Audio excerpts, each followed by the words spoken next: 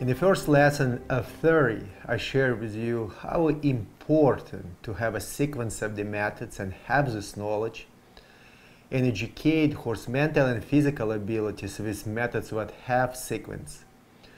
So horse will understand horseman mentally without frustration and fear and get success on his education. Today I would like to share with you and explain you how important to communicate with horse, to start communicate with horse in the round pen in the first level when we just start to educate our horse with human presence energy, voice command and body language.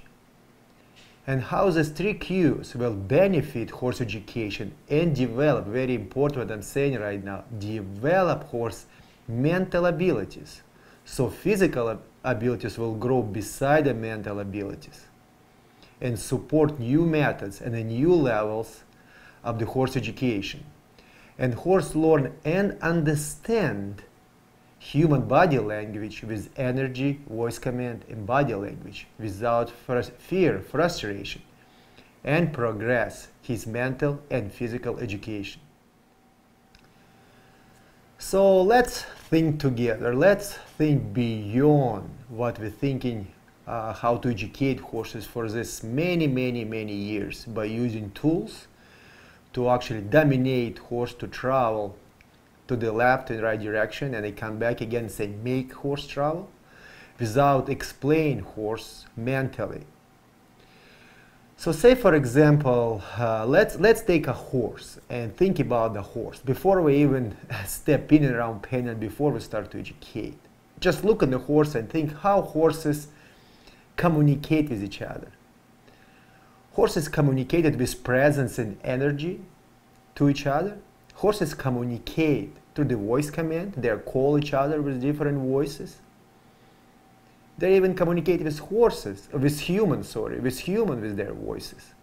You probably notice when you come into the barn and horses asking you so you can pet the horse and whispering to you and nickering to you and happy to see you. A horse aggressive and upset towards you, he's gonna create a very deep voice. So tell you he is not happy to see you. And also horses communicate with us and with other horses with body language. Horses can move us with hips and other horses with hips. Horses can kick. Horses can rear up.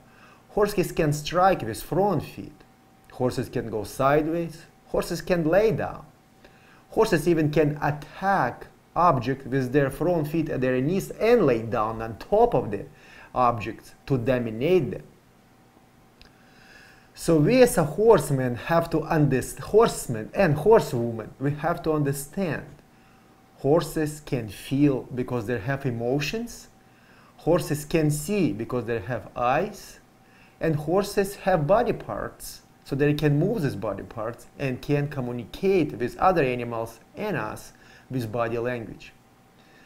So my philosophy and my theory communicate with horses to use exactly the same communication like horses communicate with each other. When I educate horses, it's very important communicate with horses. And around in the first level, when we start educate this horse, very important communicate with horses, with our presence, our energy. Communicate with our voice command and communicate with body language. And I believe only then horse truly will understand mentally communication, two-way communication between horse and horseman, and horseman will learn horse language and horse will learn horseman language. And communication will gonna start to begin between these two different languages. It's not different if I'm gonna start to learn English and you're gonna start to learn my language. We're gonna start to communicate because I learn English and you learn my language. We're gonna start to communicate. So that's not different how horses communicate between each other and human communicate with horses and horse communicate with human.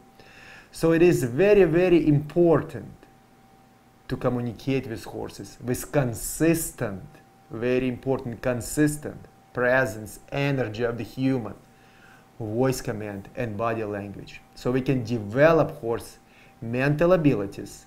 I always come back and say mental abilities, because mental abilities, it's very, very important. It's a number one.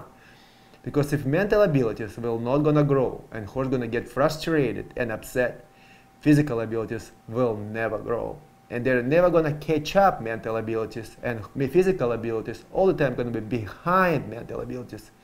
And horse will never gonna progress in his education. Many years in a row, when we step in a round pen and we right away would like to communicate with horse by dominating horse feet. We don't give even option and time to horse mentally understand what's gonna happen. Gonna step in a round pen and right away apply physical pressure with our body language. When I'm saying physical pressure, I mean actually we're gonna apply lasso in the horse hindquarters to make horse again throw on his hindquarters lasso physically. So pressure physically will be touching horse hindquarters to make horse go forward to the left and right direction without even understanding consistent or consistent. Horse will not understand even he have to travel right away or he have to travel and never stop. So it's a completely different subject. Or we pick up whip in our hand and we go right away, crack in the air, or we crack in the horse hindquarters to make horse forward. It's a very interesting subject. I call this right away, human don't have patience. We don't have a patience, and it's an unbelievable greediness from the human mental abilities. We step in a round pen and right away wants to get result. And that's where patience and greediness connect to the human presence, energy, because we're going to transfer right away to aggression, to the aggressive energy. Human completely don't use proper voice command, consistent voice command. It's again transfer right away to aggression, because if human gonna clock and apply physical pressure to touch horse, to make horse forward, horse will associate voice command with aggression right away also. And when we point and left and right direction and applying whip with our hand, we point left or right direction and applying whip at the same time, or throwing lasso, it's again connect this physical pain connect to our body language. So again, horse will gonna remember from our body language aggression. Only reason why horse travel forward when we applying physical pressure in horse hindquarters, because it's a fear and pain involved. Zero patience and a lot of greediness from the human presence, energy, voice command, and body language. I believe as a human, not as a horseman, as a human, when we start to communicate with animal, any animal, bird, dog, cat, horse, we have to give opportunity to animal understand our energy and feel our energy and our presence. Recognize, very important what I'm saying right now, recognize our voice command and recognize our body language, because we can be slow, we can be fast, we can be not consistent. And animal sense this.